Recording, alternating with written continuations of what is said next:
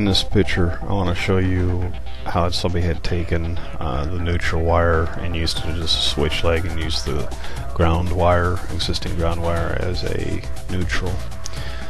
This, as you can see, is a fan control box. So you've got the power coming in, and you got a fan and a light. That's the type of dimmer. That's a particular type of dimmer that they used on this, so that they could split up the bath bar light and the recessed can and have two separate switch legs in there without running new wires through the attic or the roof.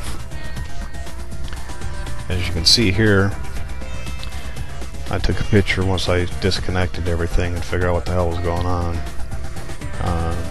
There's the ground wire. They'd actually gone as far as taking the insulation off the neutral and sliding it over the ground wire, so at first glance it appears to be neutral wire. Well, they went ahead and taped this black. That is the neutral. You'll see close up in a second. And here's another. The black wire's taped red. I don't know if you're going to go this far and be stupid. Why didn't they tape that one red and just leave that one black? Well, I mean, stupidity. It's beyond me. I don't know. So anyway, here's a close-up of it. So here's the white wire taped black, the black wire taped red, and the insulation slid over the ground wire. Now, up in the recessed can, they had taken the ground wire and tied it into the neutrals. So let me go back. Sorry. Okay, at the makeup of this, that neutral's tied into the neutrals in here. Okay. So therefore the ground wire is now a neutral, and there is no ground up at the can. Okay, so one of these wires here, whichever one is the one that goes back to the switch box, makes the rest of this a neutral now. That's your path back, your return path. Okay, now you have your red wire coming in here, and it appears as that it goes to the recessed can there, and then they took the white wire that's taped black and it goes on and feeds over to the bath bar light.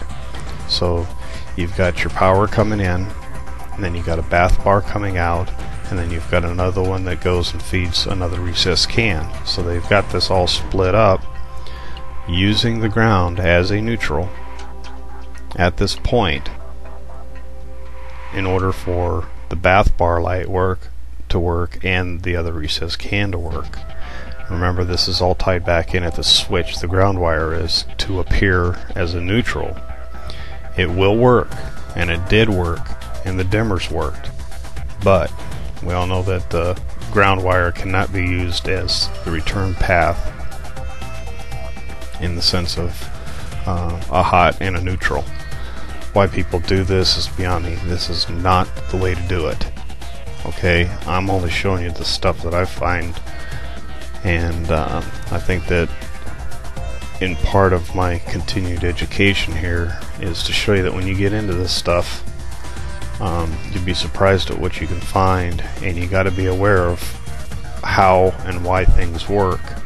So you got to have your hot for a lamp, you got to have your neutral for a lamp, and you got to have your ground for your bonding protection. Okay, so within this we've lost our bond. We do have the hot and we do have the neutral.